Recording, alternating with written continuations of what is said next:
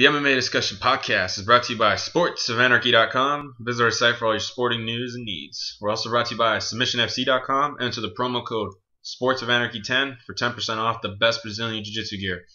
We're brought to you now by the Flex Belt. Summer's approaching fast. You want to strengthen and tone those abs? The Flex Belt, FDA cleared, might just be for you. And I need one of these. I'm getting flabby and summer's approaching. I just totally need one. Follow the link on the description below. Get your very own. And as well, go to sportsofanarchy.com if you want to know how it works. If you want a really good visual telling of how it helps you out, Chris Pagliuca, our very own, did a great review on the site. If you want to just go on there, search Flex Belt, I'm telling you, it's a great hookup. I definitely am going to invest in it myself. We're available to listen to on iTunes and the radio podcast app Stitcher, which is available on all smartphone devices. If you're ever on the car, you want to hook us up to the radio, do it. And if you want to avoid any storage unit issues on your phone, Stitcher's the way to go. There's great music bands and podcasts on there that you got to listen to. Of course, give us a rating, give us a like, give us a listen. We appreciate you guys on there anyway. Episode 29.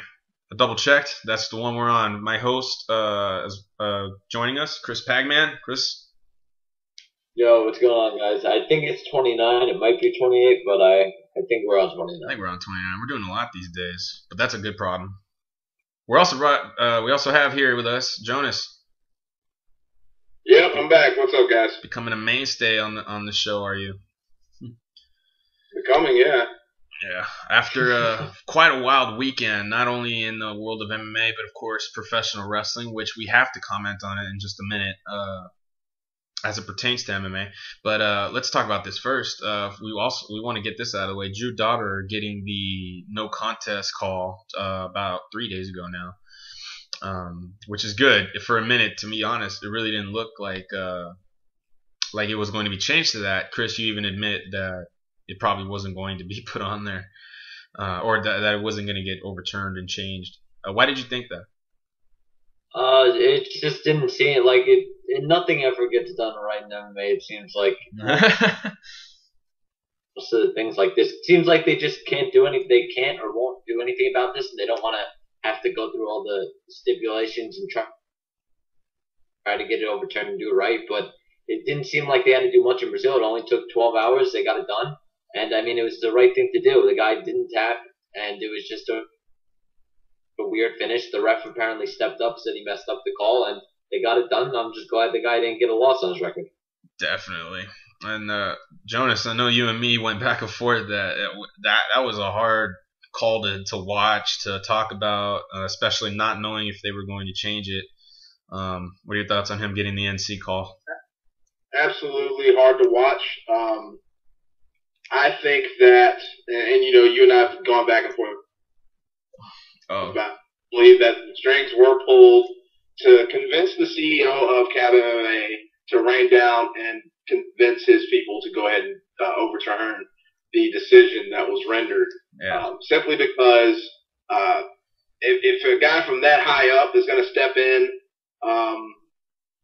this soon, because the last I checked, there wasn't going to be a decision made on that particular fight until April the 6th. So, well over a week before I thought that was going to happen. In a matter of 12 hours and 1 day, it goes down. Now, the reason why I say that is that I saw so many scenarios in which certain entities, I won't name them, could have had some influence. And mentioned that, hey, if you want to treat our fighters this way, we kind of have no reason to come back down to Brazil. I think that had a big part of it. Just a humble opinion. I think that had a huge part of it, and money talks. So the right decision was made, yes. Was it influenced in a way that it probably shouldn't have been? That it could have, kind of been made to seem as if it was tampering? Sure. But sometimes things like that need to happen. Oh, yeah, it's the lesser of two evils in my mind. So yeah, it definitely sounds like a reasonable thing to say. I mean, I wouldn't be surprised at all if the UFC decided to say something like that, because they really, Brazil has a lot of big stars over there, but they could just threaten it without even meaning it, and I'm sure the commission will be like, oh, okay, because they're not like, it's not like the Vegas commission where it's like strict and the commission runs boxing and everything like that. The Brazilian MMA commission is just a small time thing, and they could just threaten, all right, you guys don't want to make money, we'll be out of here soon. Yeah, I don't even think that commission would exist without the UFC. I mean, they run other Brazilian promotions out there like Jungle Fights and Pancrase and Vale Tudo out there. But let's be real, that's not the big money maker out there for Brazil. And I think if, like, say the UFC decided not to go there for like 2 years, you know how much of a big hurting that would do on their wallets? It would be bad. And not only along with this call, but the Brazilian Commission has also decided that this referee, I forget his name, but I don't even want to say his name, but this referee is going to get a refresher course, which I've never heard of, but it's supposed to be, he's going to be retrained in being a ref, which is good. He certainly needs that. I certainly think that more refs need to be humble enough to admit when they make a mistake. I don't believe he admitted he made a mistake on his own accord, but yeah, exactly. Yeah. I was just about to go there. If I may interrupt, I'm sorry, Nick, but go ahead. Yeah, that's the thing. I think that whole because there was no provision in the existing rules until this fight. I think that Eduardo Hardy was basically fed a statement. They made him say that he made a mistake. Because again, somebody made the chief operating officer of CAB MMA to come down on them. So if that guy is getting his arm twisted, that guy's twisting everybody else's arms to do what needed to happen. So I don't believe for a second that Eduardo Hardy his own volition to say that he made a mistake, because he had 5 days to do that. He had Saturday, he had Sunday, he had Monday, he had Tuesday, he had Wednesday. Thursday, all of a sudden, he says he made a mistake. Something's fishy. Sorry. Yeah, definitely. And yeah, no, that's definitely a valid point to make. And I heard, like, what seemed a little fishy is everyone was showing pictures of the ref training with I forget what the guy's name is. The guy who actually won Leandro Silva. Fight, so that was a little bit fishy too, but nothing really came up about that. Leandro Silva is the guy that lost the win in this decision. So yeah. Yeah, actually, I got to say this.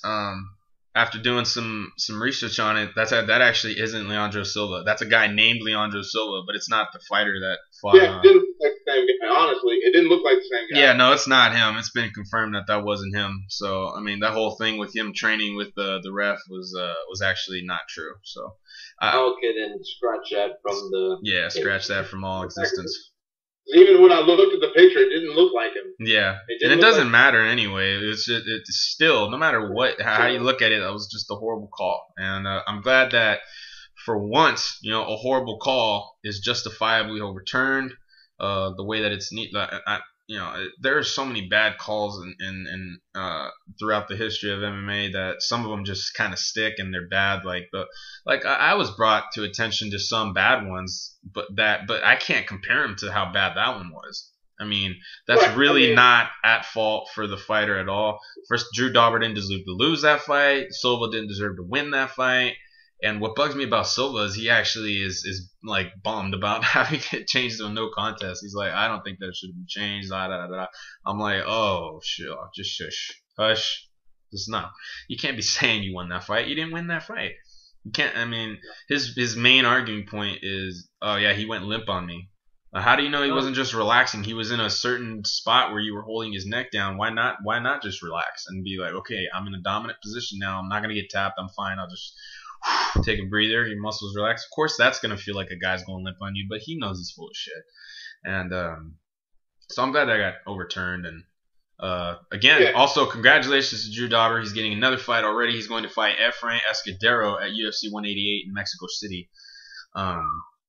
Good fight right there. I like that fight. And Efrain needs a fight, and I've actually been excited seeing his improvements over at the MMA Lab. Yeah, with John Crouch and Benson Henderson and them guys.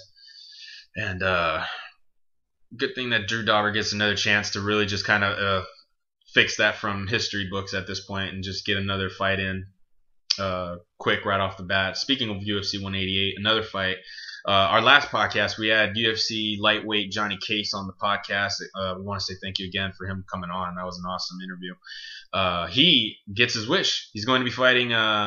Who's that guy he called out? Who did he want? Francisco Trevino. He's gonna get his wish. He called for that fight. He asked for it, and he got his wish. He's gonna fight him at UFC 188. That's a fight to watch, man. Yeah, we definitely wish him the best of luck over here. Definitely. Absolutely. UFC 188 is starting to pile on. I'm actually also eager when it gets near the 3-month target, when they're going to start stacking up UFC 189. And that tour is getting very interesting. There's a lot of... Have you guys been watching the embedded for that? Yeah, there's been a lot of... Well, I have. I don't know if Jonas has. Have you? No, I haven't seen much of it.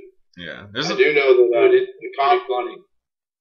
Oh, yeah, it's hilarious. Connor's being the whole wily self that he is. It's pretty hilarious. Yeah. You know, my favorite thing that he did was when Jose Aldo was doing a photo shoot thing, and he asked this lady to hold his belt, and then Connor found her and then say, "Hey, let me see the belt." And then he went to the door that had like a window on it, and he went to it, and he was holding Aldo's belt at the window. And he's like, "Come get it, come get it, come get it." Yo, he's been going after him on interviews, over TV on Fox. He's been going at him. And then I saw when they did that face-off in Boston, I think it was, Dana was separating them and holding Conor back, and Conor like arm dragged him. Yeah, it was pretty. It's getting pretty heated. Conor knows what's up. I believe he's selling the shit out of this fight. He's doing a great job doing it. Oh, man. Yeah. But I also think, I feel like Conor's getting his head a little bit. I don't know if it's going to be a good thing or a bad thing for Jose, but he's getting angry, so I don't know how that will affect the fight. We'll see. I mean, shit. When he looks angry and he's fighting angry, it doesn't seem like technique is totally thrown out the window. And matter of fact, it makes him seem like he's a more dangerous fighter. I think the Chad Mendez fight is a perfect example of a very aggressive forward-coming. But I don't think anyone's gotten him this angry ever before. Oh, it's gonna be awesome. I think personally, I think Aldo wins. I believe Jonas has the same opinion as me that Aldo probably wrecks Conor here. Now, I personally think Conor is a really great fighter. I was explaining to Jonas in another conversation at one point that Conor actually has this very, very beautiful striking style. He's got this very rare one that you rarely ever see in MMA, in which it was actually used a lot in old school boxing, like in the 70s, 80s, even probably earlier, called shifting. And it's very strange because of his stance and because of how long his reach is that he's able to utilize it as good as he is, especially with his counter striking. So I believe he's one of the better strikers in that division. I think overall, though, Aldo's striking is actually going to be too much for him. I think there are some weak points in Conor's, not only his stance, but in that style that Aldo will be able to really capitalize and take advantage on. And I think that Aldo probably wins that in the second round. That's my opinion. Yeah. I don't know. I don't actually know yours. What's yours, Chris? The stance is very similar to like a point fighting, like karate, taekwondo kind of stance. Kind of, but the reason he does that actually is because he wants to be able to, have what's called flex footing, which when you're backing up really fast, but at the same time you're so light on your feet. Like if you throw a kick, you'd actually be able to have good balance. And and you're right. Kickboxers and taekwondo guys use that a lot, but it's not what I would call a taekwondo stance, because kickboxers and kickboxing use it in the when they're tall and they're actually able to utilize it, especially if they want to level down to their opponent, which I think Conor is the taller guy. I'm not going to break down the whole Conor Aldo fight, but I want to see Conor come out with the win just because I think it'll be so much more fun for the division. But even if Aldo loses, it's going to make him a bigger star. I mean, if Aldo wins, it's going to make him a bigger star just fighting Conor. And I don't know. I can see it playing out in a lot of different ways. Jonas, your last thoughts on this one? I think that Aldo's striking is just, as we both said, it's too much for Conor. Conor's not a bad fighter at all. Conor's basically gotten where he is based on his ability to market himself. And is there something wrong with that? Not really. When you're looking at the big picture. If you look at the business, he knocked some people out. I don't know if he's knocked anybody out worth knocking out to get a title shot, but he's knocked people out. You know? Yeah, I mean, he could have not. They could have took out one more guy, but people act like Poirier is not a big enough name. Poirier was a pretty good up there guy. I don't think he was a big enough name to win a title shot, and maybe not, but there's obvious reasons why he's getting it, and I think. Well, it's the timing of it all. I mean, to put it on the biggest, to put it on historically the biggest card of the UFC's year, which is of course in July 4th card. Historically has always been the biggest thing to do, and it makes sense putting it with International Fight Week. Him being such a sellable fighter. Aside from the fact that it's going to sell very well, if Conor wins, it's huge for the UFC, and if he loses, Aldo gets more marketability, and it can possibly make him to a much bigger star. That's certainly a silver lining. Yeah, that's certainly a silver lining for me that I've always thought. Okay, Aldo really benefits more so out of this. I think more than anybody. Conor's always going to be a sellable fighter.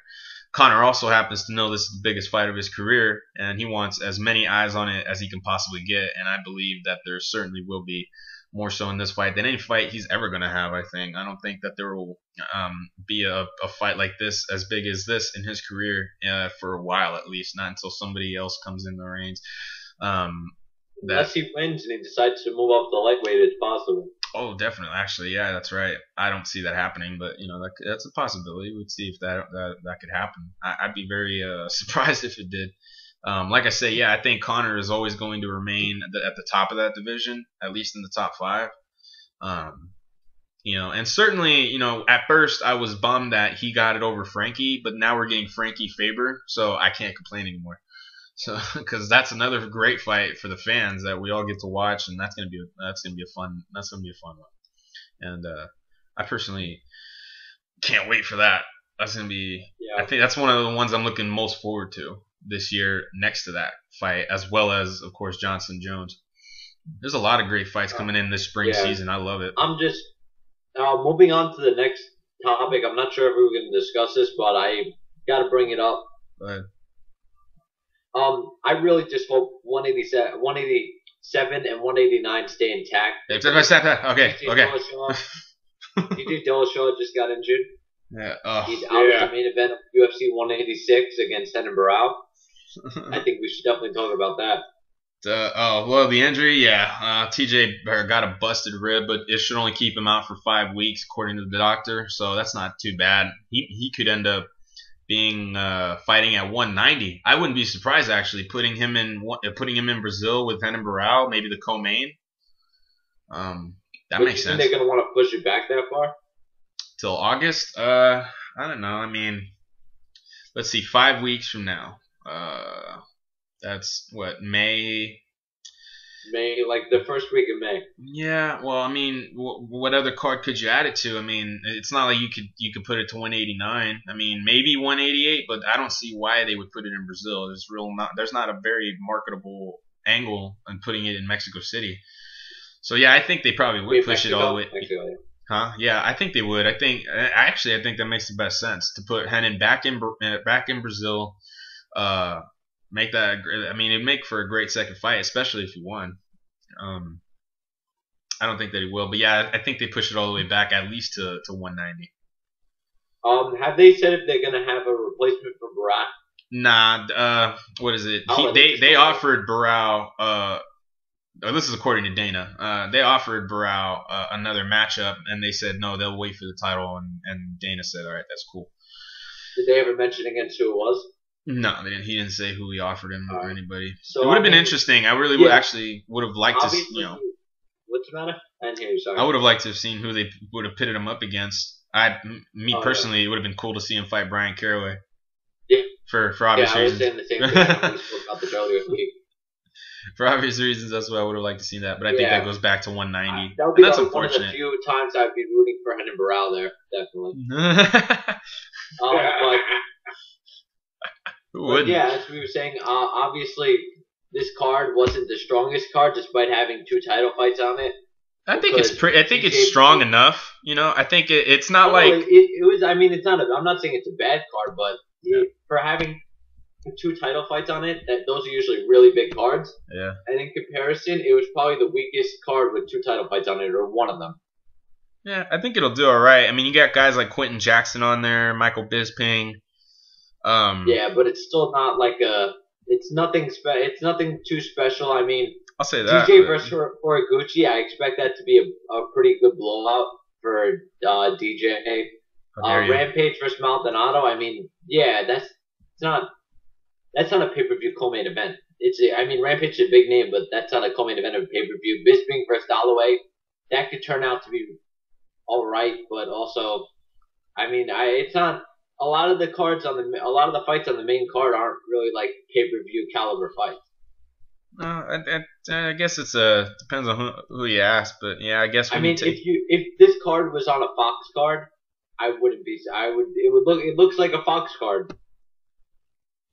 I guess to each his own. I'm certainly think that I'll enjoy it, and man, if Horiguchi. I mean, Demetrius Johnson was the king of Fox there about him and Benson Henderson, and then you have fights.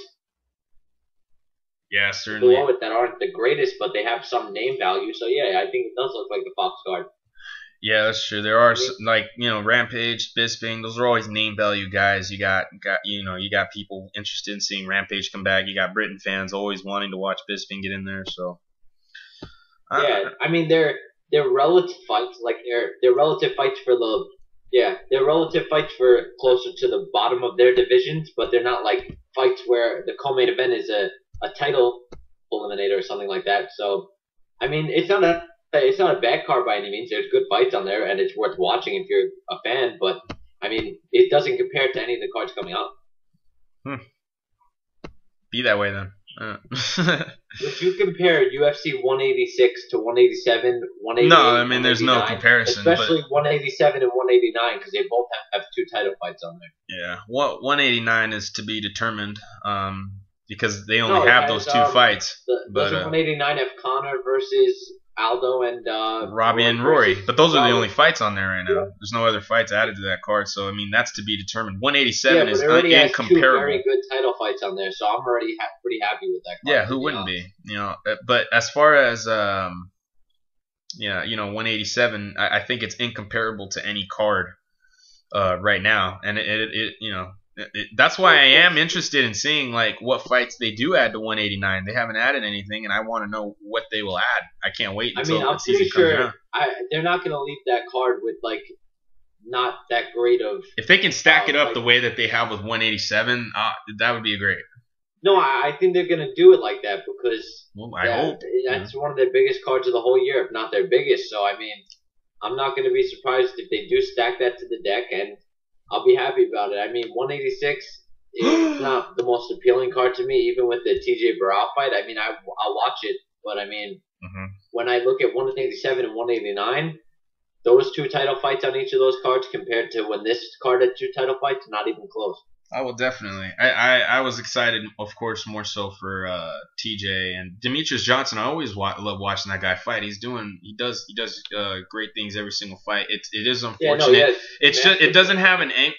The problem with each of his fights is it doesn't have an angle in which you really believe that the challenger, at least lately, that the challenger will put up a fight. That's the thing, and that's unfortunate. But at the same time,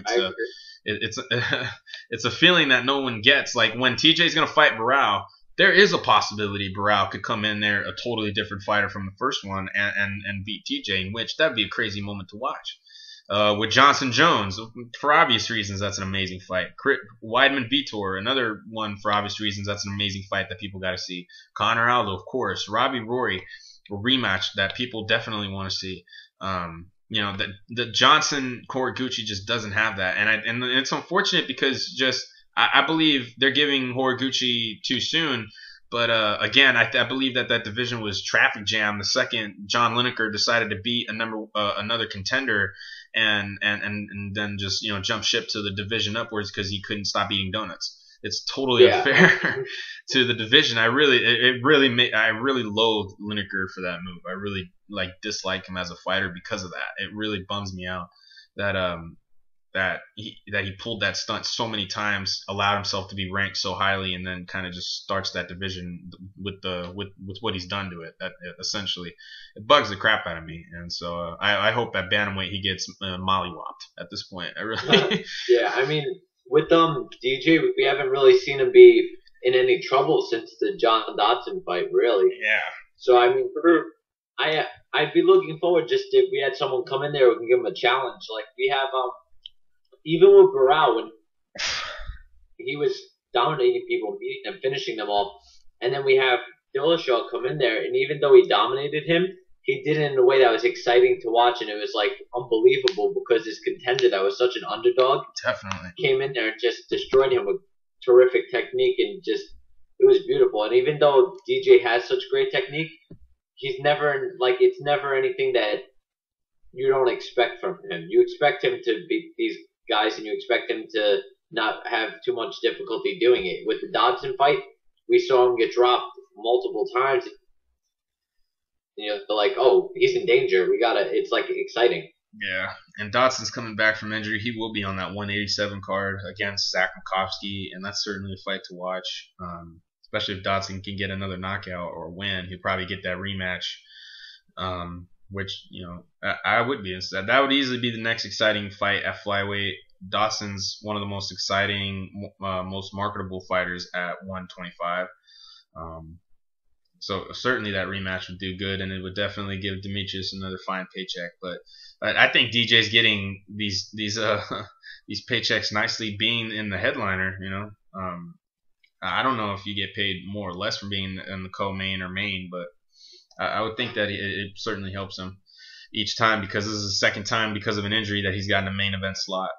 Yeah, I mean, I don't believe it does affect their pay grade because they get paid a certain amount based on their win.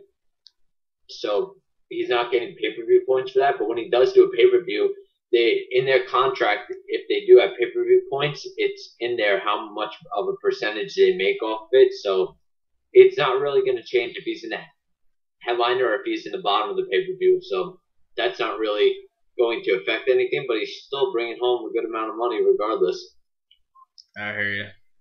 All right. We also had a great weekend in fights. Friday and Saturday, Bellator 135 and World Series of Fighting 19. Yeah, definitely. Let's get to those. Some good fights, man. First of all, Ryan Couture, the son of obvious legend Randy the Natural Couture, coming in and took on Dakota Cochran and got busy. Immediately took it to the ground, got the back, cinch. I think that's his third rear naked choke submission victory in a row since being cut by the UFC. Impressive performance. I actually asked him soon after that fight to come out of the podcast, and fingers crossed, hopefully we'll get him on. I think he's finding a nice home in Bellator. He certainly looks impressive. He's able to hang with these lightweights, and I don't know. We'll see how he does. I think if he gets one or two more good fight performances like that, he's looking at a chance at Will Brooks at that title at least. Yeah. Whoever holds it at that point in time. Yeah, he's definitely. Jonas, did you watch these fights? Title. Did you say? I'd like to see him. Did you see him? You did see them, right? Yeah. What did you think of Ryan Couture's performance? I thought that was awesome, and I'd love to see him fight Michael Chandler before he gets anywhere else. Oh, yeah, that'd be a good one. That would be a good one. Michael Chandler has a fight coming up, but if he wins that and then hit him and Couture, yeah, he has a fight coming up. I believe 137 or 38. I can't. Yeah, he's fighting on the. Yeah, it should be on 137. It's the one with Shamrock. He's fighting on Shamrock and Simba Spice. That's right. Him and who is he fighting? Who's he fighting? Oh, I couldn't tell you. Derek Campos. Oh, okay. I've seen him. Is that who it is? Derek Campos, maybe? Yeah. Oh, let me see. Yeah. If you can't confirm it. Yeah, go on and book that one then. Ryan Couture and Michael Chandler. If Chandler gets the win, certainly put them together. I would love to see it. Yes, sir. I'm pretty sure it's Derek Campos. Michael Chandler is fighting Derek Campos. Bellator 138. 38. Yeah, Simba Spice versus the Mr. Shamrock. I'm actually going to be going on to another podcast soon, and I know that they're going to ask me about that fight, because one of the guys running that podcast is a huge fan of Kimbo, and he says he's gonna ask me about it, and I told him you're probably not gonna like what I'm gonna say about it, only because it's just such an awkward fight to me. It's a fight no one asked for, no one expected, but it's so odd that everybody just knows that people are gonna watch it. It's so weird, right? It's just one of those taboo things that, hey, why not watch that? It's. Dude, I mean, that has all the marketability in the world at this point, even though they're old as shit. Yeah. I mean, it's so weird. It's just one of those things where you'll watch it. Yeah. And they were supposed to fight each other at Elite XC back in the day, and 7 years ago, both huge names in the sport. So regardless of anything, that's going to do views. It is, but man, it's just that's strictly for the casuals out there. And hey, you gotta take care of the casuals too. They invest. It's all the same money, so it's all the same ratings, no matter who watches it. So yeah, I say go ahead, fluff it up for the casuals. Much love to them. Make it happen. It's all good. Fluff it up, fluff it. Yeah, and that's on Spike TV, home of the not so bright most of the times. Oh, talking more shit, are you? All right. Yeah. All right. See, I was trying to be nice about it, man. I was trying to They play cops on there. Their lead into Bellator is usually cop. Mm-hmm. So that tells you the type of people.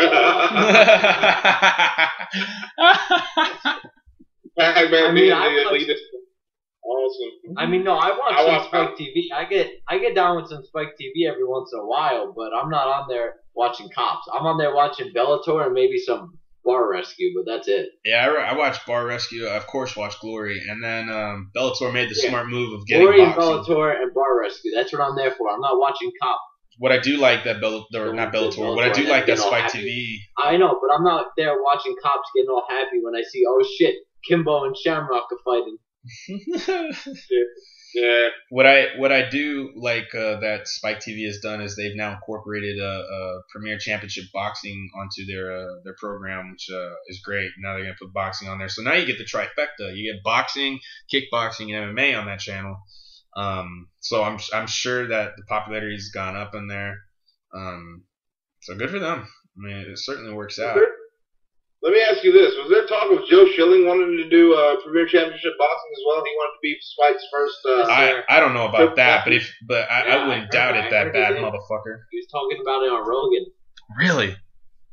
Yeah, he said he wants to be Spike's first triple sport athlete. So he said that once the news of PCV coming to Spike. So I don't know. Joe Schilling is a bad motherfucker, man. That was about a month ago. A whole different game. That dude, man. Right. He makes everybody. Yeah, I mean, going back to the Ryan Couture fight, I mean, that fight, I didn't really expect anything else out of that. I mean, Dakota Cochran's okay, but I expected Ryan to get the win. And yeah, I mean, I expected a better fight. So. I certainly expected a better fight from Cochran. He's pulled some upsets in his career, and you never knew. You really don't know with him. But of course, Ryan. Yeah, Ryan getting it done, and that was a great performance. And Ryan Couture, if you're listening, we would love to have you on. We'll move on to the next one. What was it? Francis Carmon taking on Guilherme Viana, Brazilian light heavyweight Bellator fighter. Carmon, they basically did what we expected him to, and it's surprising. He did it at 205. He's moving a division up. Maybe that's the healthier way for him to go, being as big as he is. He was always referred to as a huge middleweight. Maybe he's just tone out and keep the diet to a minimum. And I think that's probably a smart move. Yeah, I mean, I didn't have a chance to catch this card live, and I went back and watched most of the fights on the main card. But I asked Nick before coming on. I'm like, should I watch the Carmon fight? Are we going to talk about it much? He tells me I'm like, what happened in the fight? Did anything good happen? He's like, I basically GSP'd him. I'm like, oh, so I'm definitely not watching that. Yeah, Viana had a good round. I believe he won one round, but Francis Carmon basically did what Francis Carmon does, and that's put a guy on his back, get on top, make it a fight, make it his fight, control it. So it was very good performance on Francis' part. But I'm still not watching. You're still not watching. All right. Well, I If it watched comes it. on I the thought it was podcast, fantastic. I'll watch it. Yeah. Well, we're trying to get him to come on the podcast. I know. What's the matter with you? What's the matter, Francis? Wait, we'll kick him off. And I know, Francis. If you're listening, we'll kick him off. He doesn't have to be here. He's expendable. Shit. I personally, Francis, if you're listening, it was a great fight. I in my will watch opinion. your fight if you come on the podcast. Yeah. By the way, you heard him say I didn't tell you not to watch it. I told you. I actually did tell you to watch it. He told me. I'll show you. All right. I said that. I said he basically GSP'd him. No, he told me. He said, "Don't watch it." I didn't say Don't that. watch it. Oh, now you're just throwing shit in my mouth. Who comes out? I know. What? I didn't say that. Now you're being. Now you're. No, he didn't. You're a liar, fibber, faker right now. I'm definitely not telling the truth. And, see.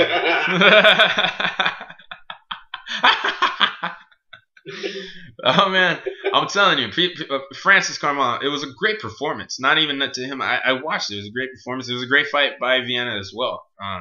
And I think Carmona does good at 205 with the lack of competition in the upper weight classes. I think bringing in some guys like Carmona actually makes sense because they can fill out that division. Not only that, I feel like these guys really have a chance to refresh their careers in these heavier weight classes that are very shallow right now. And so I think Carmona could potentially find a good home here at 205 in Bellator. With that being said, we'll move on to the co-main event of the night: LC Davis versus Hideo Takoro. I believe is. Did I say that right? Yeah, Hideo Takoro. Yeah. That was a great fight too. That was really one of the funner fights of the night for me. LC Davis looking legit as he always has. What was it? I know you just recently watched it, Chris. What did you think of that fight? Yeah, I mean, it was fun. I mean, we saw LC Davis look strong in the first 2 rounds. Takoro was going for a bunch of submissions off his back. He was definitely really active, but on the feet, Davis would look like he was getting the better of him.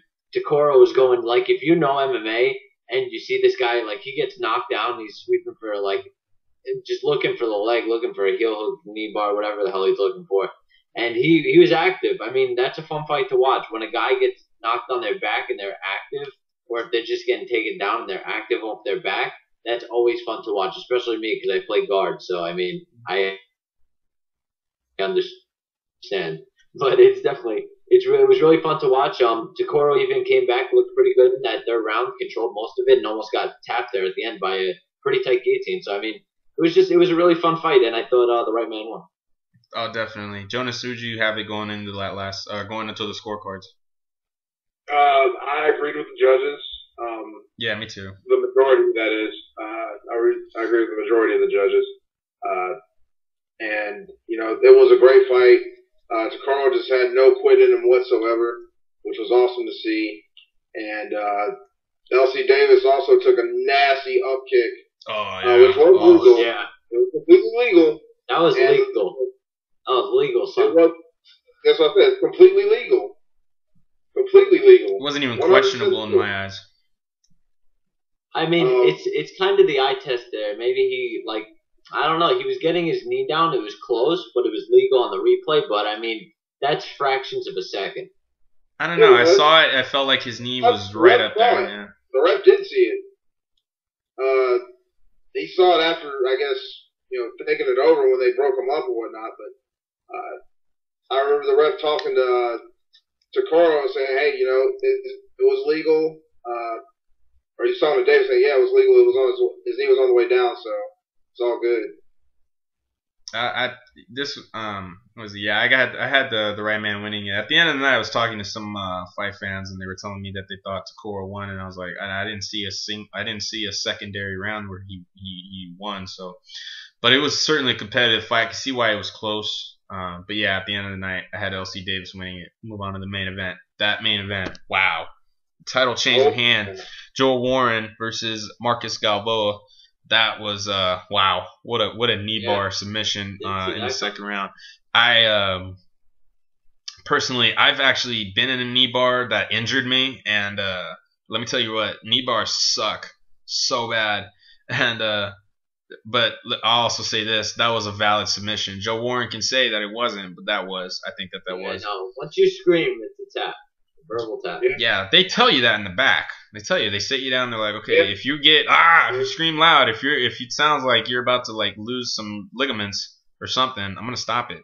And Dude, you could be a tough dude, but I mean, Yeah. you might not want to. You might want to keep fighting, but if you scream like that, it's done. yeah, There's a exactly. reason- Especially there's a because reason instead you of scream like if your reaction is to scream instead of Yeah, wait. yeah. If not that tough, there's a reason why they scream. So Yeah. if they're screaming, the fight needs to end. Yeah, knee bars are one of the worst And submissions to secondly, get into. I saw recently that Joe Warren sent out a tweet to John McCarthy, basically saying that it was you did the right thing after rewatching it. Joe, listen, dude, you were there. That was your leg in that knee bar. That was your mouth that yelled and screamed. You know why you screamed. You didn't have to rewatch anything to see that. So, Yeah, but come once you on. get the adrenaline pumping, sometimes you just go into the zone so much that you don't even know what's going on. There are I times, get that. a lot of guys go into autopilot. It's happened to me once. Yeah. And, I've seen it, and funny thing is that I was just recently having a discussion with one of my buddies who I train with about knee bars. He's just like, knee bars don't exist. Just go for the heel hook. Knee bars are like he despises knee bars. I do bars too, aren't but real. for certain They other don't reasons. exist. Just go for the heel hook. Whenever you get the knee bar, just set it up for the heel hook. Short story, I did a jiu-jitsu tournament in 2012, and like in spring of 2012, and man, I had made it to the finals. I was a blue belt at the time, and it was a blue belt portion of this tournament. It was all blue belts, me and this other guy, and we make it to the finals. And about 10 minutes in, he finally gets me to the almost 10 minutes in, he gets me to the ground. We scramble a lot. And there's a part where he's able to get me in I go before this, actually around the 6-minute mark, I took him down, and his hip landed on my hand and fractured my hand right then and there. And then about 3 minutes later, he finds himself in the knee bar position, and he just brought back on that sucker like he was the Ronda Rousey of knee bars. It was so bad. I was in crutches for 2 weeks after that. Knee bars suck. I hate them. Ever since then, I've always said it. I'll never get put in one of those again because they suck. They're painful. They're worse than arm bars in my opinion. No, there's never been a single arm bar I've ever been put in that hurt as much as that one did. That knee bar, And Jonas was telling he had like a good an anatomical reason for why you said. Can you say it again? Is he on? Oh yeah, bigger joints, man. Yeah. If you think about it, bigger joints, bigger ligaments. They're harder to tear, but at the same time, if you got bigger ligaments, you got more material to tear. So, ouch. You know what I mean? Yeah. A broken thing. Yeah. Go ahead, Chris. No, keep going. No, you can break a finger. Yeah, that hurts. Try breaking a leg. Yeah. And think about all. Yeah. It's so bad, man. I hated it. We saw Galvao when he had it, and then he torqued on it, and then you saw Warren scream. Yeah, he didn't realize how bad the positioning he was in. He didn't realize that he was in such a bad position until Galvao decided to just crank the shit out of it. Right, yeah. And he twerked that thing, and that was it. That was a wrap. Yeah. Props to the new bantamweight Bellator champion, Marcus Galvao. Can't wait to see him again. I mean, if he fights soon, I would love to watch him fight. A guy with skills like that, always fun to watch. Yeah, definitely. There was another card this weekend, World Series of Fighting 19, that had a lot of controversy surrounding it. First off, should we start with that Teddy Holder? Actually, let's. Woo! What a Rocky story right there. Actually, honestly, that's really what it is. That was a story. Yeah, I mean, okay, so this is the gist of it. Is this Matt Hamill? He gets the fight in a matter of hours. Hours. Yeah, we definitely gotta explain how this fight came to fruition, though. Yeah, Matt Hamill made weight. He made weight. Comes in. The fight with Silva's still on. The next morning, Saturday morning, he goes to freaking IHOP and got supposed food sickness. Something. He wasn't able to compete. So in a matter of about like 12 hours, if that, less than that probably, they asked Teddy Holder to come out from the prelims and take on Thiago Silva in a light heavyweight title eliminator that would put him against the winner of Ronnie Marks and World Series of Fighting middleweight champ David Branch, who also stepped up to compete in this tournament. He's going to try and attempt to become a bi-champion. But Teddy Holder gets this opportunity of a lifetime to take on Thiago Silva in the co-main event of World Series of Fighting, and goes in there and absolutely puts the thwapping on Thiago Silva in the first round. And he just basically stood toe to toe with the guy. And you know, historically that's never been smart with Thiago, but he did it, and he ate his shots, but hung in there and then put Thiago down. And once he had him down, he unloaded on him, and of course now he's one fight away from becoming the inaugural World Series of Fighting light heavyweight champion. That's pretty crazy. Dude, this guy Teddy Holder just went in there. It wasn't the most technical thing ever. We'll say that. We'll definitely all agree he on stood that. toe to toe with him. Dude, essentially, he just banged. Yeah, no, this dude just walked. He was just walking Thiago Silva down. Thiago Silva was throwing some nasty leg kicks. He just ate them, kept moving forward. He was throwing some punches. He even dropped Holder real quick for a second and looked like he was going to have an easy night work for him. But this dude was just walking forward, throwing some bombs. Like, he was leaving his chin out there. He was getting hit. He just kept moving forward, throwing some short hooks. And eventually he caught Thiago with a big punch, dropped him, and then just went after him. And this dude was throwing bombs. This hairy ass dude was just in there. He was just straight up. Dude, this guy looked like a teddy bear, but he was just. He had some heavy ass. This dude had some heavy hands, and just, I mean, he put it to him. He fought him, and props to him. I mean, that was a great performance by him, and I'm looking forward to seeing him in his next fight. God, so am I. Dude went caveman on him, bro. That's what happened. He went straight up caveman. Neanderthal him.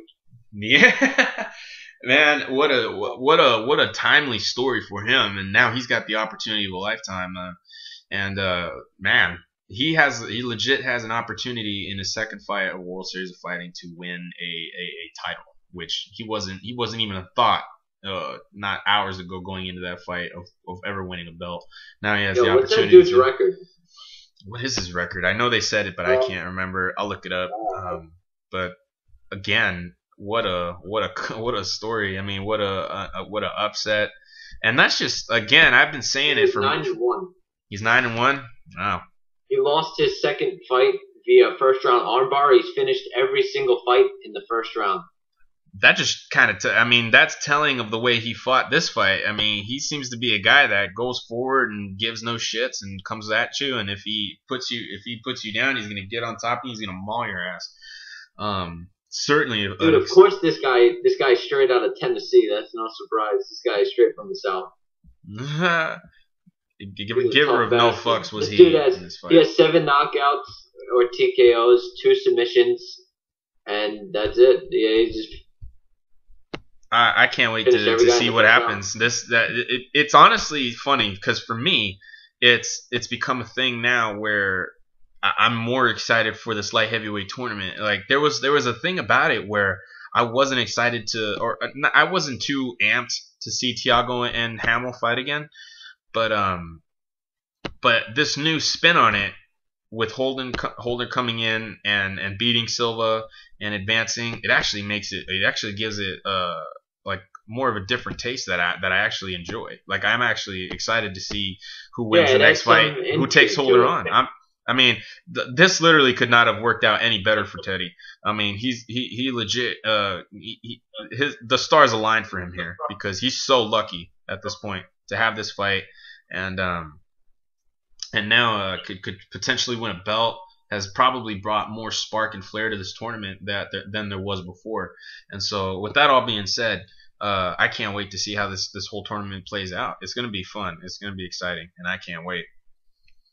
What were your thoughts on it, Jonas? What did you think of that fight? I don't know if we asked you. Yeah, that fight was off the chain, man. Off the chain. Off the chain. You know, I think that I think World Series in general is just making a name for themselves just on that card alone. That was just great stuff. let's talk about that main event. Let's also talk about how great that main event was. That was wow. And I was saying it. Luis Palomino, I told you guys, that guy, no joke. Comes in there, he's so exciting. He's also one of those guys that just really, puts on an exciting performance every time out.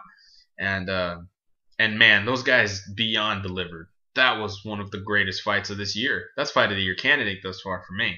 I don't know about you, but what did you think, Chris? Oh, me? Oh, okay. I wasn't sure who you're talking to, but yeah, I mean, they just went at it. I mean, Justin Gaethje, I wasn't the biggest fan of his going in there. I thought he would get too sloppy at times. He would definitely get caught, but he puts on some fun fights, and this was one of them. I've definitely become more of a fan of his. He came out there and just went to town, especially in that first round and even later on, too. The only problem is that he definitely gets sloppy at times, leaves his chin out there, and gets caught with too many punches at times. And if he gets caught with the right punch, he could definitely go out, and I wouldn't be surprised by it. But if he tightens up his defense, this guy could be a top guy in the world at lightweight. And I'm talking about, can compete with top 5 UFC guys, because he has all the skills. He has a good striking offense. He has good wrestling. It's just that his defense leaves him susceptible to a lot of strikes. But he looked really good. He just came out there, fired at will, and was able to get takedowns. He did some weird-ass takedown from a rear naked choke setup, and it was funny to watch that. And then Palomino landed some good strikes, too. He had Gaethje a little bit rocked at points, but nothing too serious, and Gaethje dropped him a few times. And then those leg kicks at the end that would really finish that fight, there were some really heavy leg kicks that dropped Palomino at one point and then dropped him again with it and just kind of walked off and didn't even really want to finish it and just went after him, finished the fight. And I mean, Gaethje's looking better and better every time. If he tightens up that defense, I would not be surprised if he eventually would get signed by the UFC and could do some big things there. He could, man. I mean, and he's really good. And he's 26. He's still got all the time in the world to really do big things in the promotion. Yeah. And man, the World Series of Fighting really got the hookup when it came to him. He's one of these fighters that really I believe he made his debut at the World Series of Fighting number 2, like their second ever event. Check that for me. I could be wrong. Maybe it was World Series of Fighting 3, but I don't know which one it was. But he's been there since near the beginning, and this was one of these things that we talked about, Jonas, where there's these certain fighters that just have something special, and that promotion needs to realize and market that, and they certainly can now. I mean, Gaethje is still undefeated. He's 14-0 now. And I believe only has one decision under the entire banner of World Series of Fighting. Barely has any decisions in his career in general. He's so fun to watch. He's a fun personality. He's young.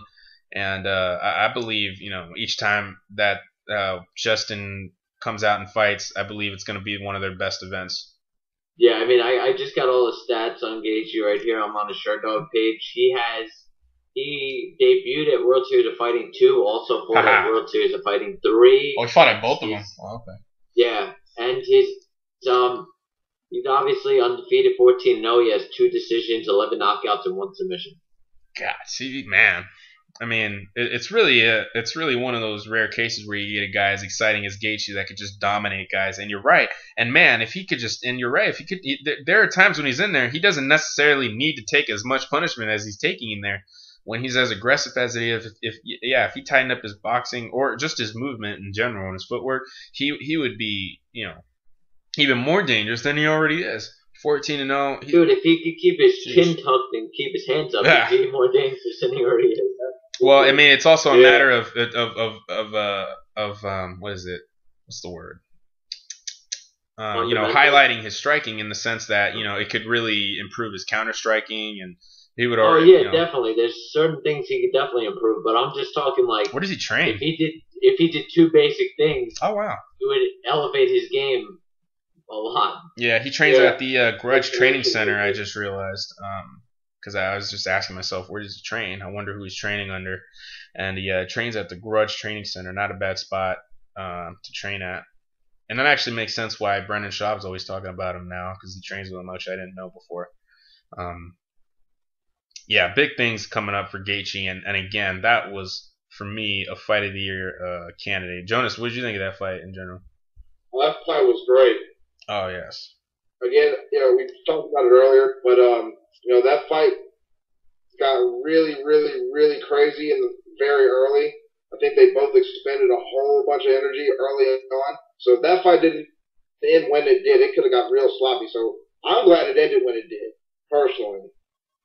Not to say those guys are bad fighters, but that could have very easily been a fight that got sloppy, and it would have ruined started off as a great fight.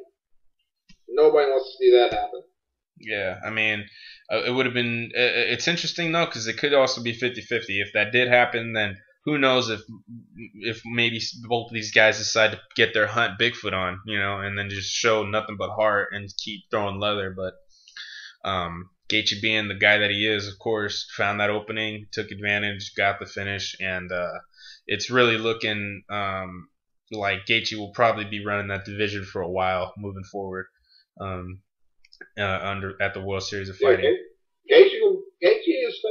I think Gaethje's special. I think he's really, really good. Yeah, I've been saying that. After the Nick Newell fight, I was sold on him because he didn't buy up into any of that hype. He fought him like he was the number one pound for pound fighter in the world. Like he thought that the guy he was fighting was the number one pound for pound fighter in the world, and he wanted to shut that shit down. After the Newell fight, I was sold on him. And then going into the Gallard fight, he looked great. And then, of course, this Palomino fight, man, this is going to be one of those fights that we're going to be talking about for a while. I think, personally. It's a great weekend in MMA. There's another thing, too. I mean, not only for MMA fans, but for wrestling fans, as a press time, this was today, but for everybody listening right now, yesterday was WrestleMania 31. And very, very, not surprisingly, but in some odd affair, Ronda Rousey actually got herself in the ring there with The Rock and Triple H and Stephanie McMahon. Well, Jonas, I know you were watching it. What did you think when that happened? Man, they make a lot of money for a lot of good reasons. And, that's, seeing Ronda in there didn't surprise me at all. Seeing The Rock in there, I really just wanted to see Rock and Triple H throw down one last time. Because as they said, that rivalry was great. That was one of my favorite rivalries. That's when I was really watching it heavily in my later teens, watching WWF, seeing The Rock and seeing Triple H and Kurt Angle and Stone Cold. All that stuff was awesome. And Ronda's just another celebrity. This is not the first time a pro wrestling promotion has used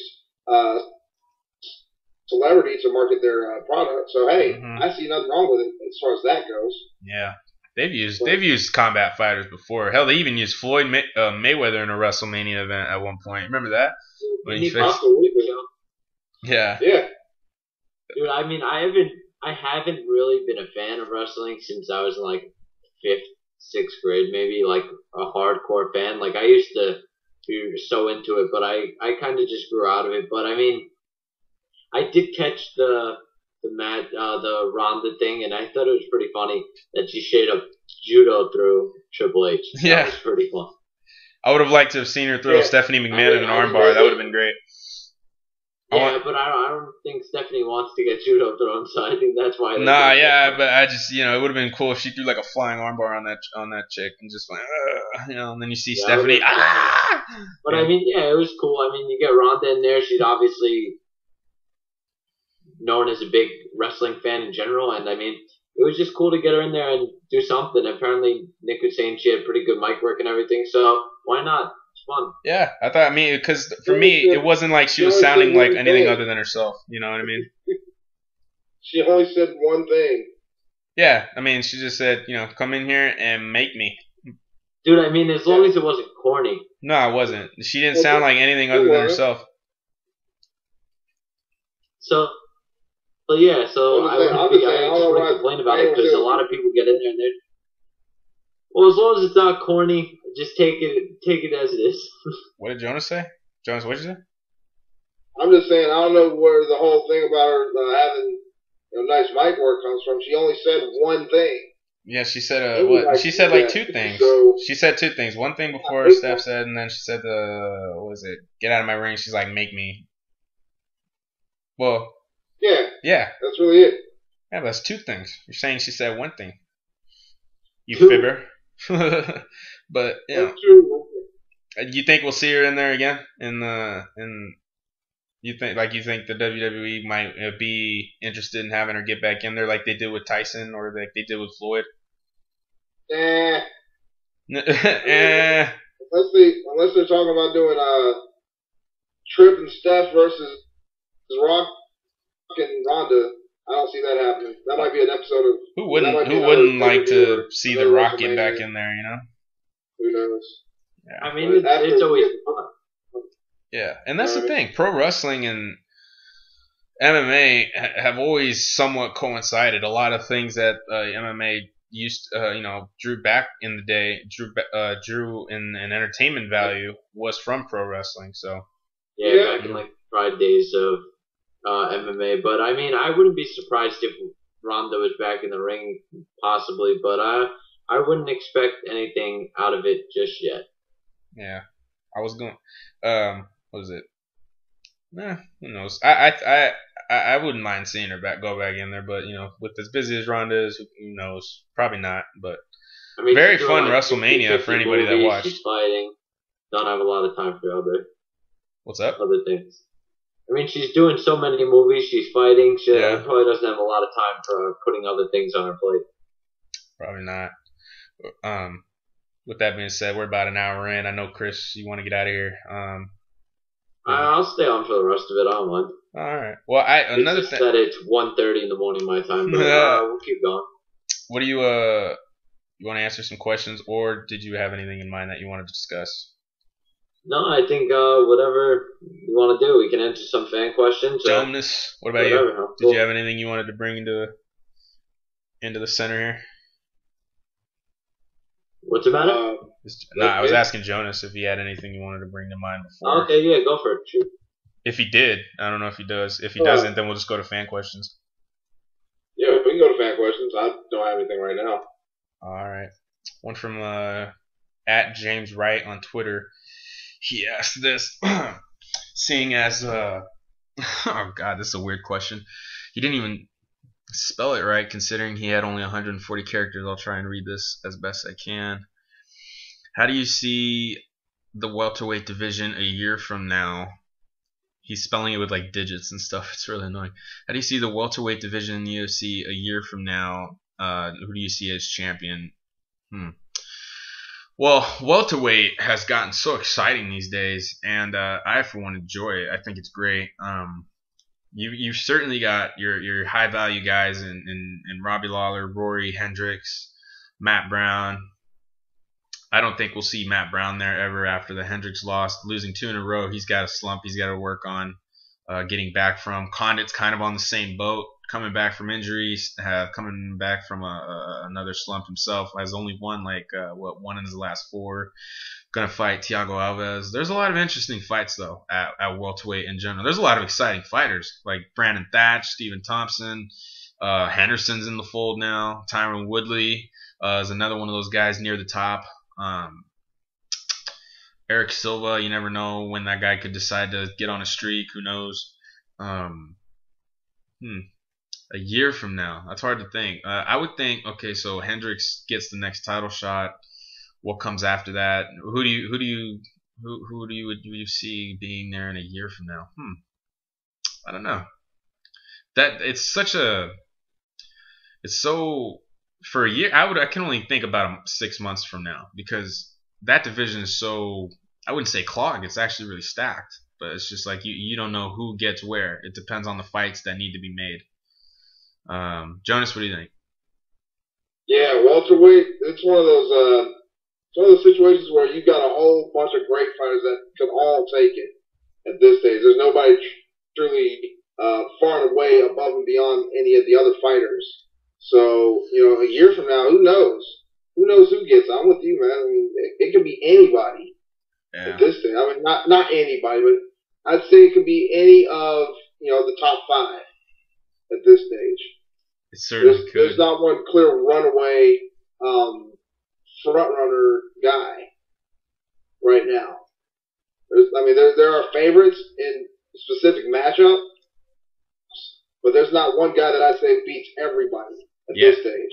Plus, you want to know what? This title fight coming up, Robbie and Rory. It could. I mean, it's not like that's an easy fight to call. That's going to be a great fight because really, I think it could be split down the middle. Who sees who winning? Rory, since that loss to Robbie, has been on such a tear. And of course, Robbie has too. I mean, he fought Hendricks twice and won, or not twice. He fought Hendricks twice, beat Matt Brown, beat Ellenberger. Has gone like they've both gone on their own separate tears. And it's actually very surprising that Robbie's the underdog, going into a fight with a guy where he's the champ and it's against a guy he beat. It's really odd that the odds makers had him winning or have him losing. But it is a very close to call fight. Rory is still a youngster. I believe he's 24, 25, still so young, but still looking like a badass each time he gets in there now. The only bad performance I think he's ever had was actually in his loss, or not in his victory against Ellenberger, because he didn't do too much, but he still got the win. It was a weird fight, but I believe that in a 5-round fight that changes things too.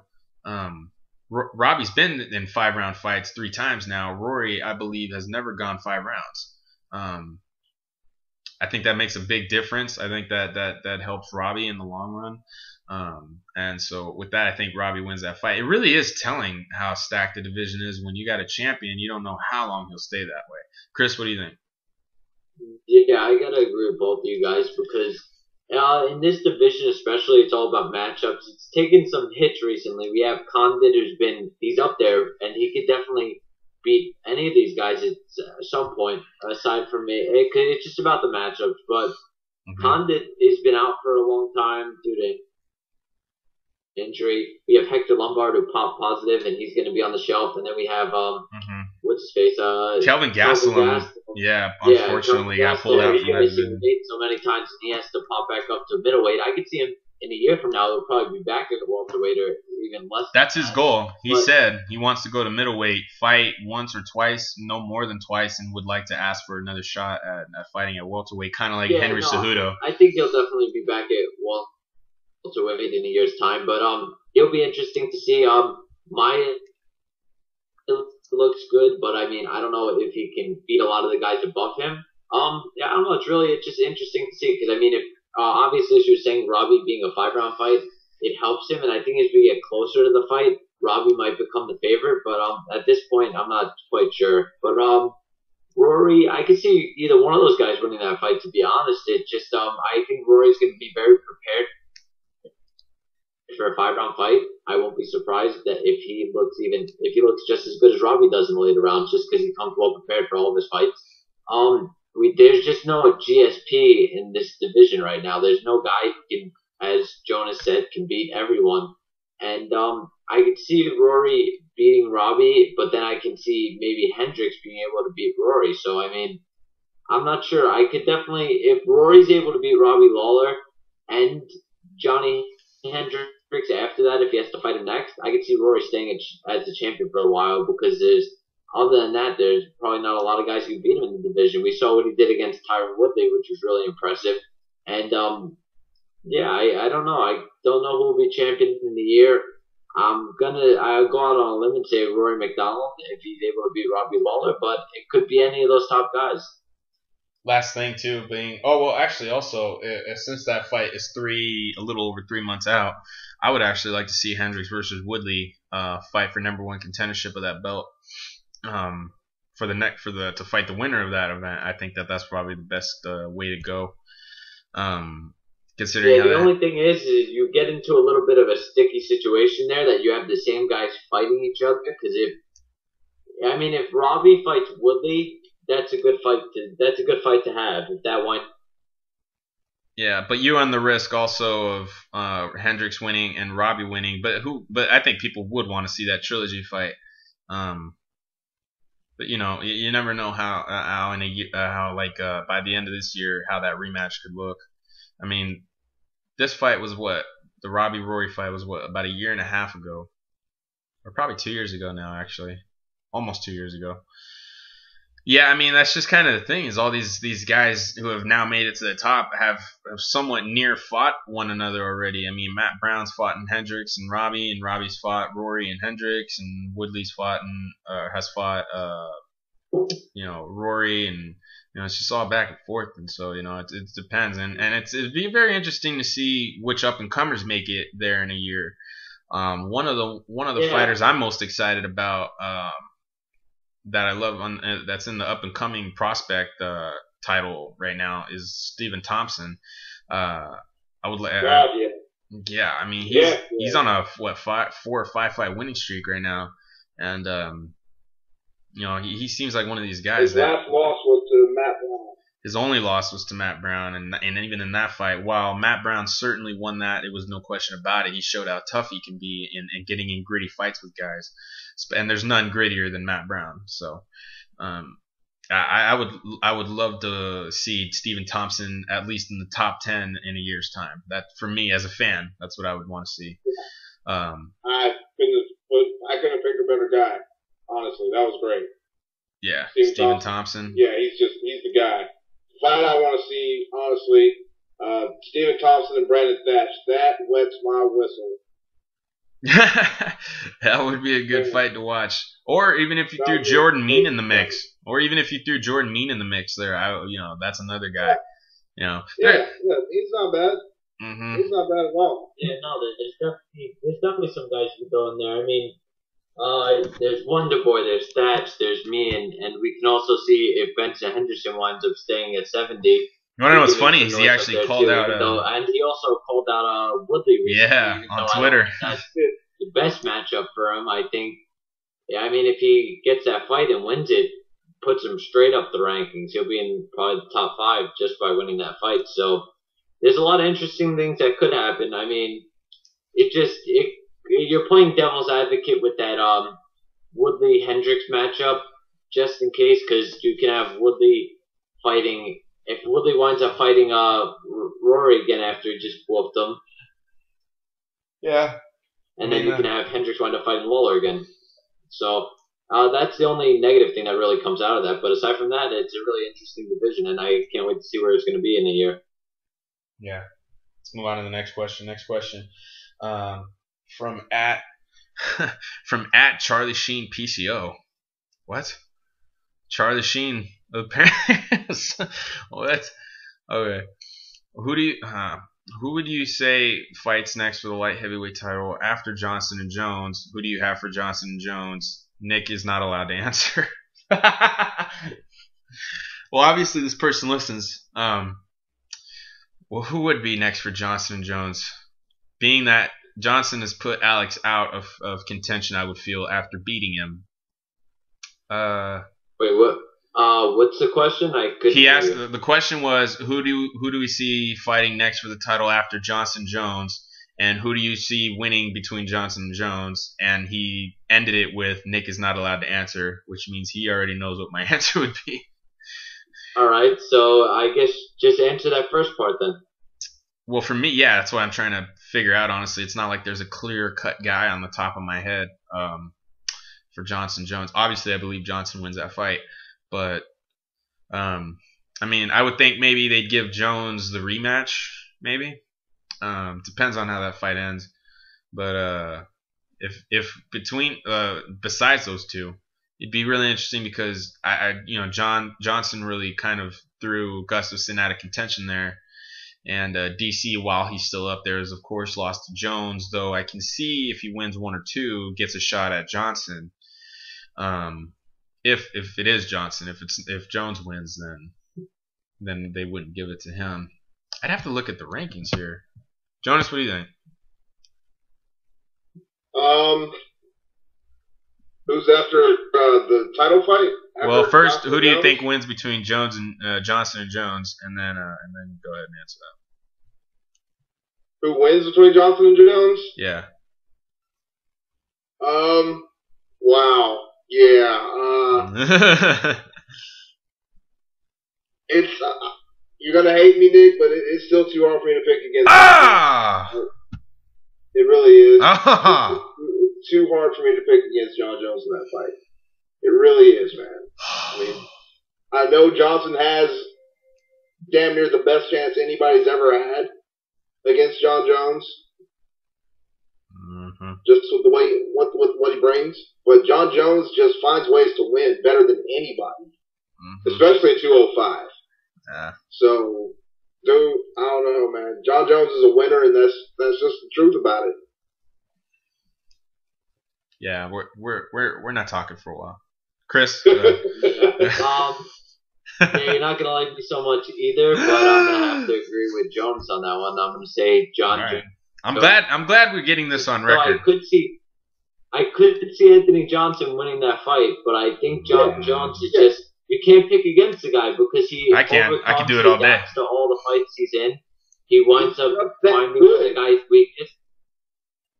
Yeah, he finds where these guys are weakest. He just finds any intricate detail where he could beat someone, and then he beats them at that. And he'll even beat them at their own game. So, I mean, he could do what basically no one else can do, and just beats everyone basically everywhere, wherever he wants to, wherever he feels like they're weakest, even where they're strongest against some of these guys. So you never know what he's going to do. You never know his game plan going into a fight, but he always seems to come out on top and unscathed most of the time. So I got to say John Jones is going to win. And as for the next shot, it's really hard to call. I would like to see Jones, if he wins this one, he basically cleaned out most of the division, so I would like to see him go up and maybe fight Kane or whoever wins that fight between Kane and Werdum. But if he had to defend his title again, if Ryan Bader beats Daniel Cormier, which I doubt, but you can give him Bader if he wins that fight.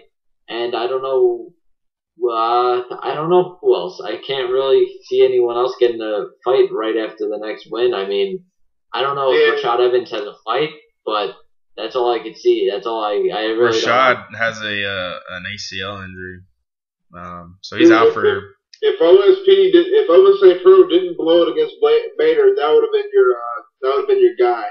He could put it together a couple more wins, but Bader's won now he 4 in reached a row. Wall. I think he's reached a wall, so we can't give it to OSP right now. Nah, plus, and the reason Bader does make sense is because he's won 4 in a row. If he does beat DC, which, that would certainly be a top of the mountain kind of win. Cormier having fought for the belt, having only lost to John Jones, that would certainly be a fight worthy enough to give him a title fight, especially with how. Bader ended the OSP streak. He beat Phil Davis, and he would have beaten. They would have beaten DC if he wins that one. So those are three. That's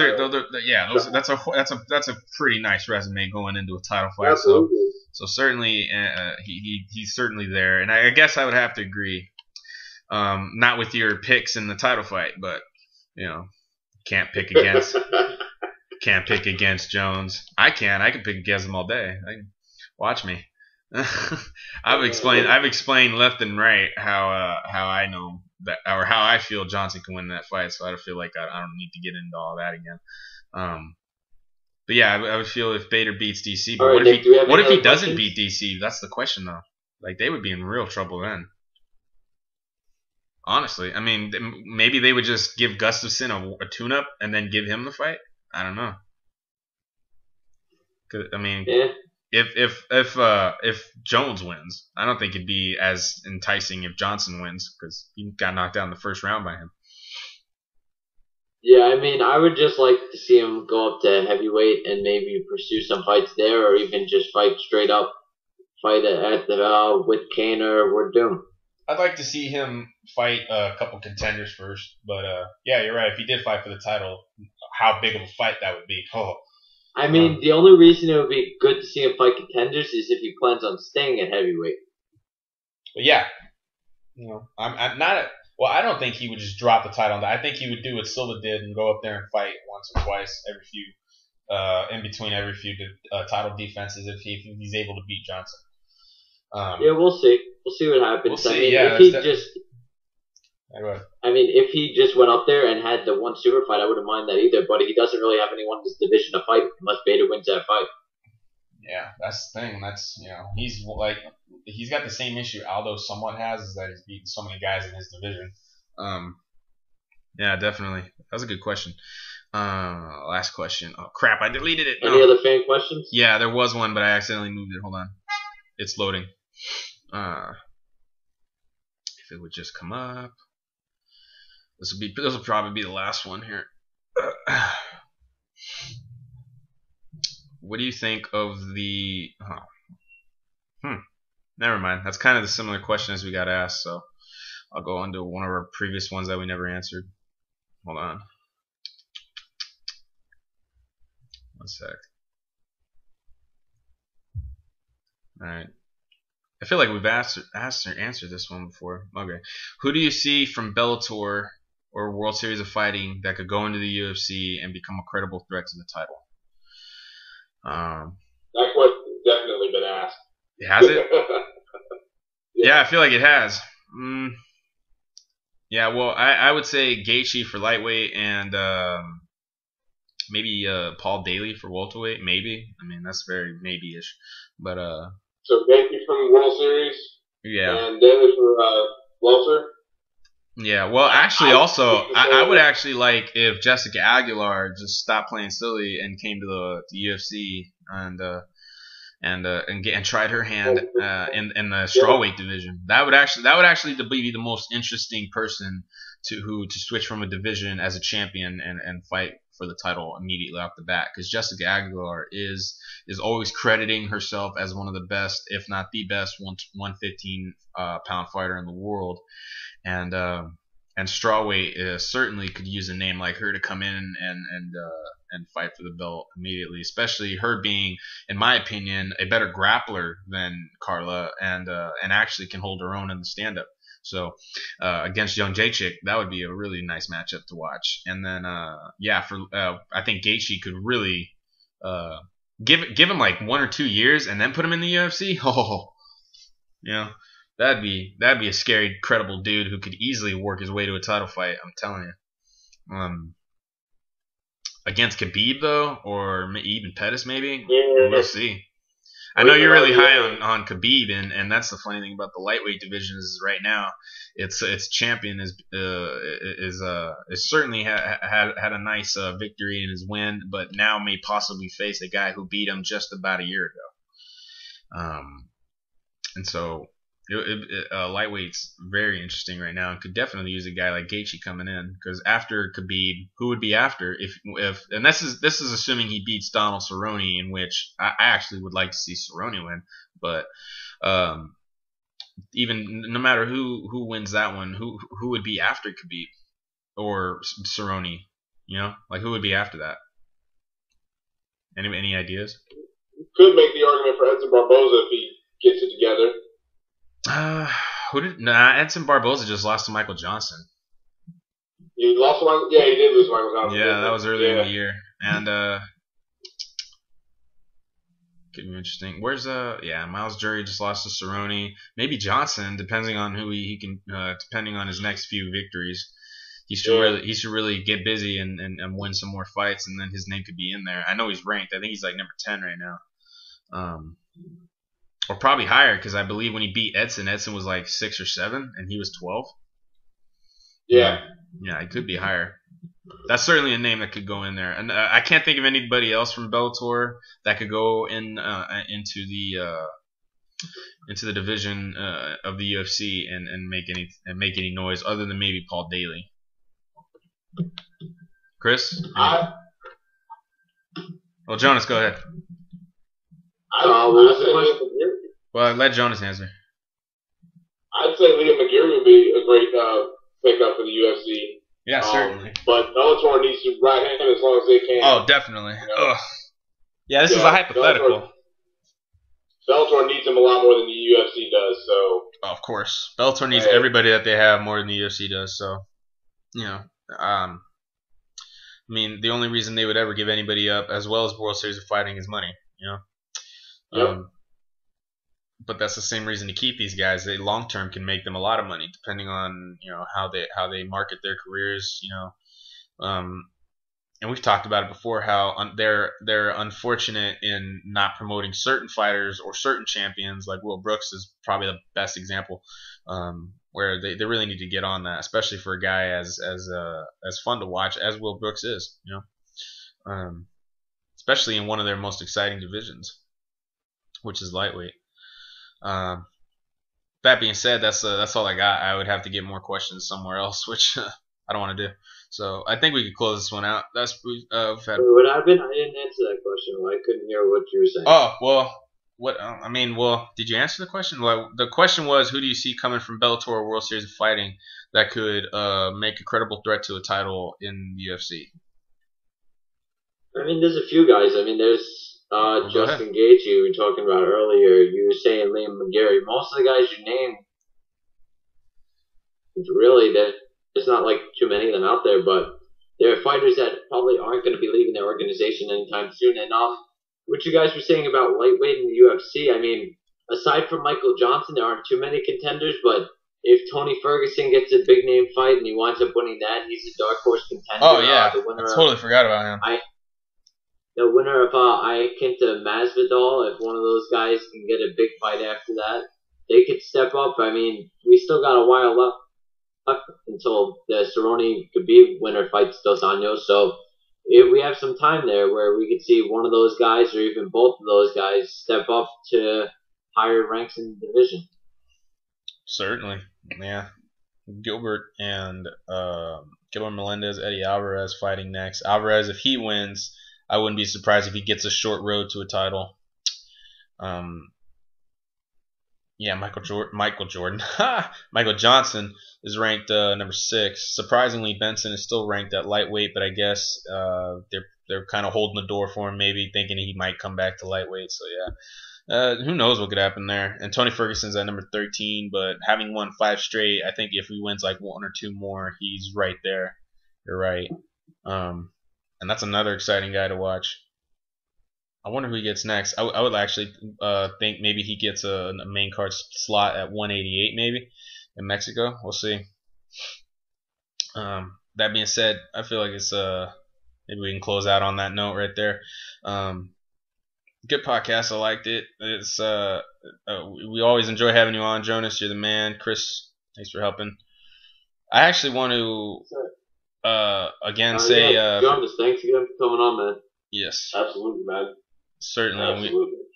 Anybody else that we've been trying to get a hold of, certain fighters such as Ryan Couture, Francis Carman, a lot of other guys, we would certainly enjoy having you on.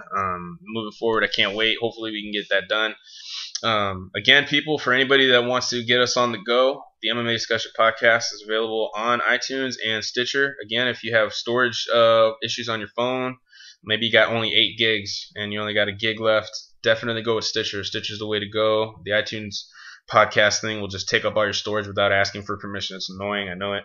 So just go with Stitcher. It's certainly the best way to go.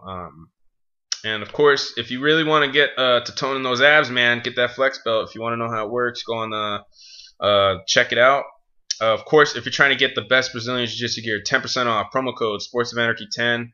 That's the way to go, man. I am actually investing in some myself. I gave it a gander the other day, and I'm certainly going to get me some stuff from there using our own hookup, and it actually works. So get it done. Episode 29, we're locking this shit down. Say goodbye, guys. Thank you, and good night. Yeah. Thank you guys again for listening. Very soon, I know I've been promising for this a bit, we're going to try a test podcast, something small on Google Hangouts, try to get the video up, and it's past 2 a.m. my time, so I'm ready to go to sleep. Go to sleep. Nobody cares. Alright, we're out. We're out. Later.